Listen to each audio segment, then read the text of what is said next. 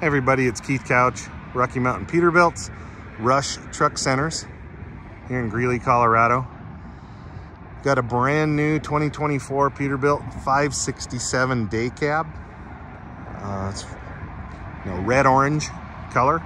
It's a tractor. Good looking truck. You got about a 230-inch wheelbase. It's an automated transmission, 12-speed automated.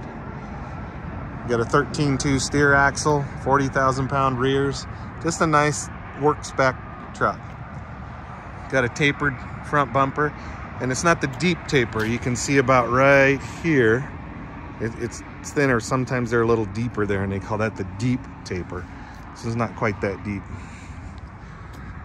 Good looking truck.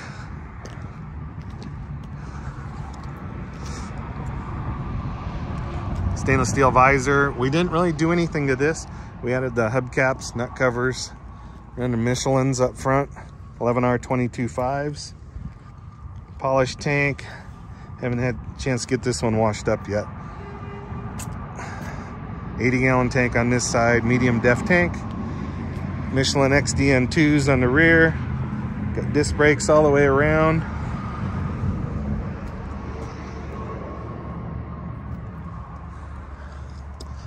Outboard mount fifth wheel.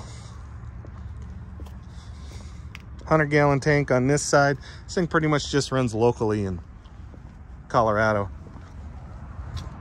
So this is the 3-piece rear window.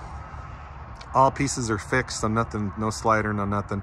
You can delete and just do a single window in the middle and not have the two outside ones, but it brings in so much more light. The cab feels much bigger as well. Nice polished tank, polished after treatment. It says the long nose.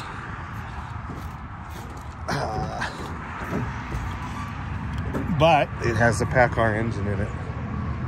I'm sorry, we did Cummins in this one. I was thinking it was the PACCAR. It is the Cummins, because that's the only one we could get at the time. There was a slot open for a Cummins. This fleet normally runs PACCAR engines. There's the anti-blowdown device, so you flip that up so I can shut the hood.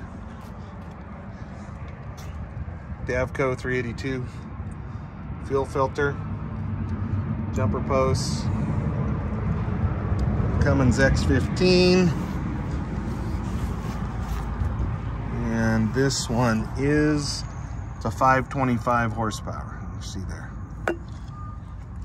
Air filter, one-piece windshield, and we don't do anything different on this really. Just pretty much all stock. We're not changing or adding anything.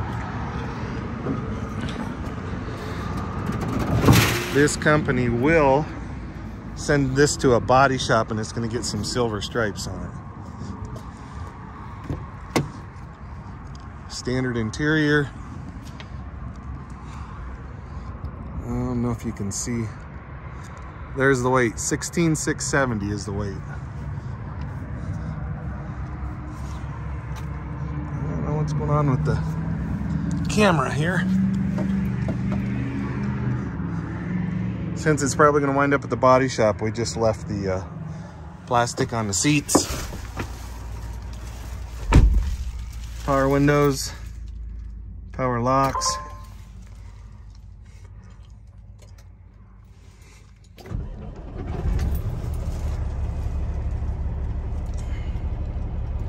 So it is the Cummins 525.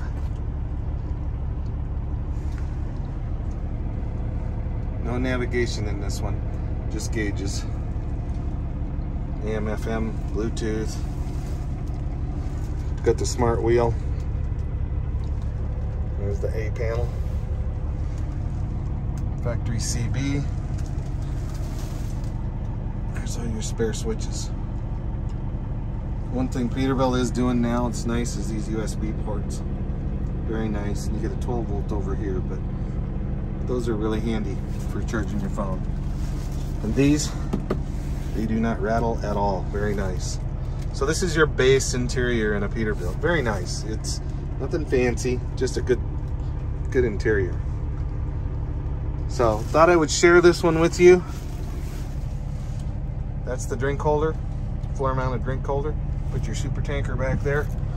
And then that's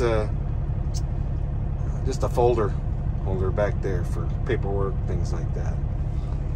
So just thought I would share this one with you.